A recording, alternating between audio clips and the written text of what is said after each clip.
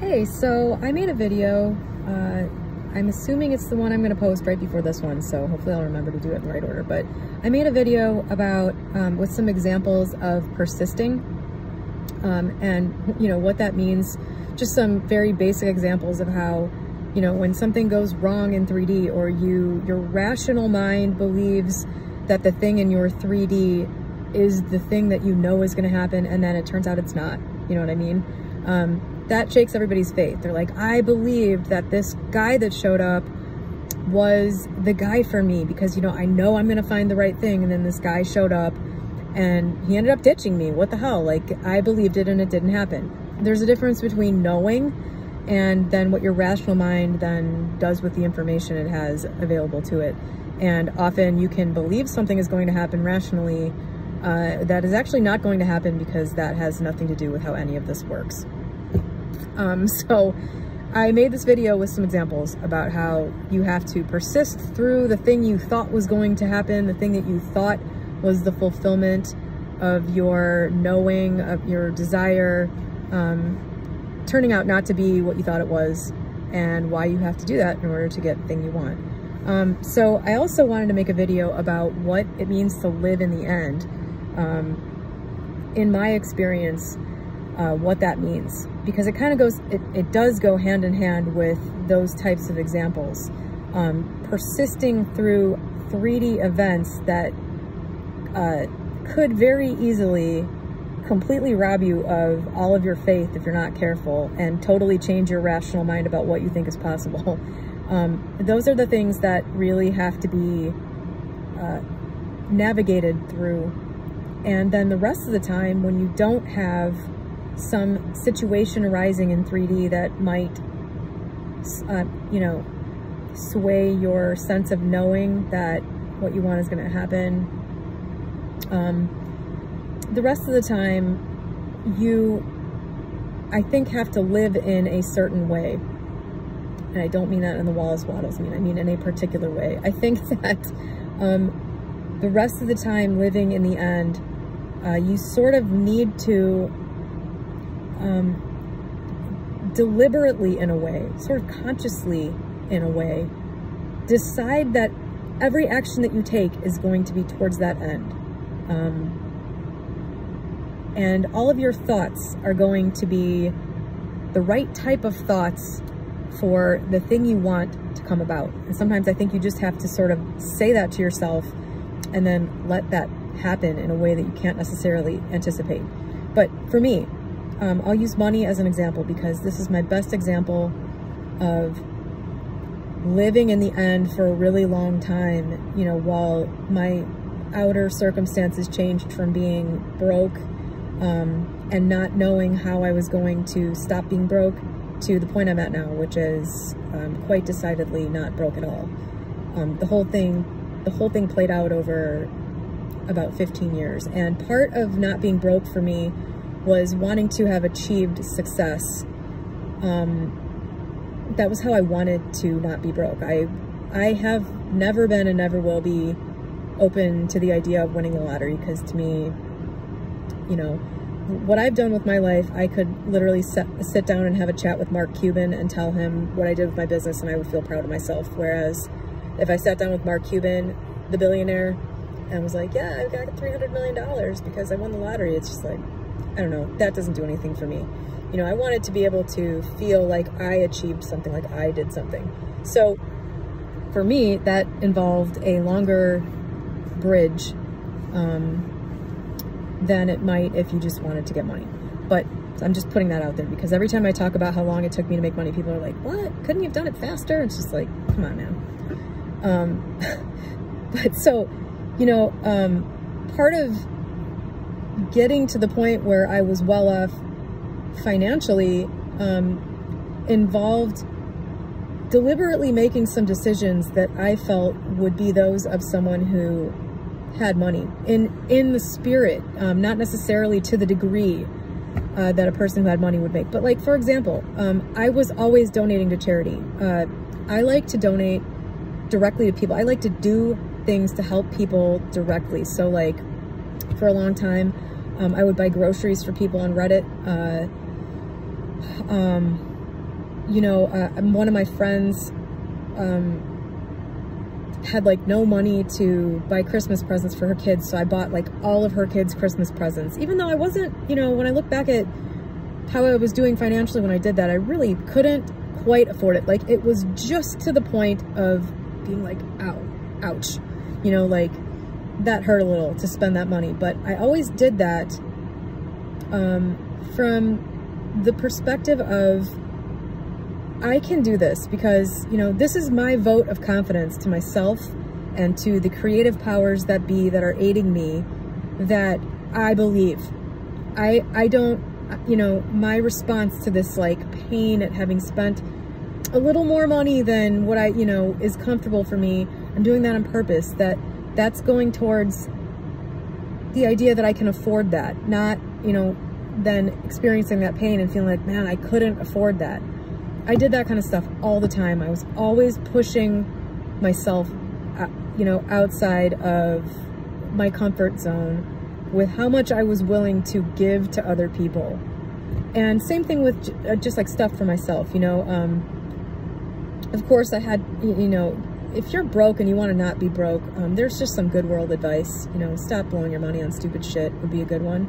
But occasionally, those old like tendencies to blow money would sort of resurface. I'd catch myself, you know, grabbing something that would be stupid for me to blow money on at that time. And then I would not do that thing, but I would deliberately buy myself some small luxury that, again, was maybe a little bit more than I was totally comfortable with. Basically saying, this is my indication to myself that I am on the path towards this not even being a concern. I am buying this deliberately towards that end. I did stuff like that all the time. And that's just like outward actions that I took, some little examples of things that I did. But other stuff, like back when my ex and I were still living in an apartment together, I started looking at houses online, you know, because we wanted to buy a house. And so I was looking at houses, and there was never, ever a thought of, I'll never be able to afford that or anything like that. In my mind, I was simply preparing for the inevitability that we would be purchasing a house soon, you know, fairly soon. In 2011, I started really looking at houses and trying to figure out what we would want and how much it would be and all that stuff. And at that time, I mean, we were riding on my ex's credit score because my credit was completely shot. His credit score wasn't that great, and we didn't have like any savings, and everything we had was being invested in the business that we were growing at the time. And just like the ability to get approved for a mortgage back then, that was just non-existent. And within 2 years, that had all changed. I mean, we had, by the time we bought a house, we accumulated the money for kind of a big down payment in like 3 months. So that's how fast things can change. And my advice would be to always look towards the future, absolutely knowing it's going to happen. Like, feel like you're preparing for the future. You know, I just want to be ready for this because I know I'm going to get this. So, you know, and really, to add on to that, the things that you do to live in the end like that, taking actions from the mental place of having the thing or the life you are, you know, you want, already having that. This is a hard one to say because what's realistic for me and what's realistic for you, you know, might be two completely different things. But for me, I wasn't, you know, when I was looking for a house, I wasn't looking at some, you know, $15 million lakefront estate in one of the top zip codes in the country. I was looking at the place that I figured we would probably move, that was acceptable to us, that had affordable housing. You know, I'm not really sure why advice is ever given to people to do things like that. You know, if you're sitting in a one-bedroom apartment, the odds that you have the mental discipline and mastery to be living in a 10-bedroom mansion in like 5 years is not, you know, slim to none. Of course, there are people like that. We've all heard about them. Is it you? I don't know. If it is, then you probably will just be like, she doesn't know what she's talking about. For the rest of you, then hopefully that helps, because I can't imagine if I had been street dreaming about some mansion when I had like $5,000 in the bank. I don't know. You know, I don't even really do that now from where I'm at now. I think I personally like success over, you know, going too big. I like slow and steady wins the race versus just, you know, trying to shoot into the stratosphere on your first try. That's just me, and you can do with that what you will. But for the most part, you know, I embodied the state of a person that had money. Even when I didn't have it, I felt like I was the type of person that did. It felt like being a temporarily embarrassed millionaire.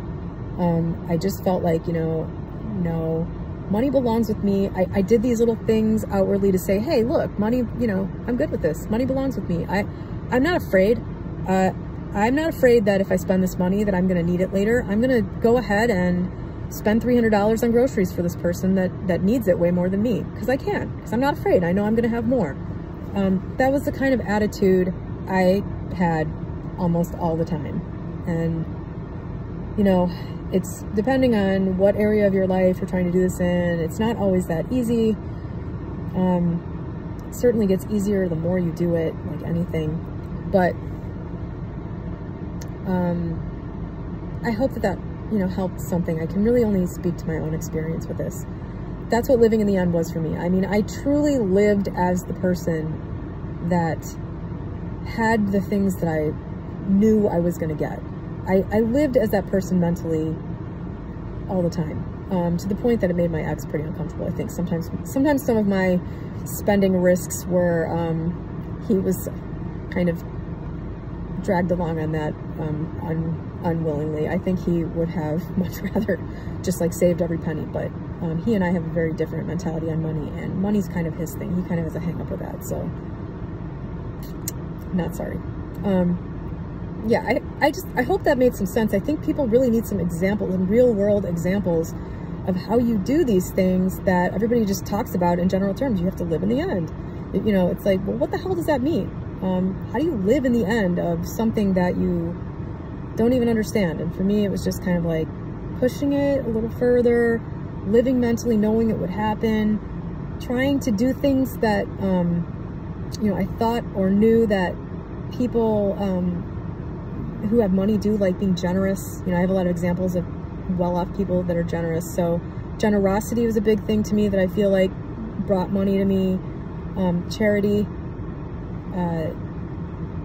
and just knowing what I wanted and knowing that I would get it, which is always kind of at the bottom of all of this. I don't know. I hope that did something for somebody.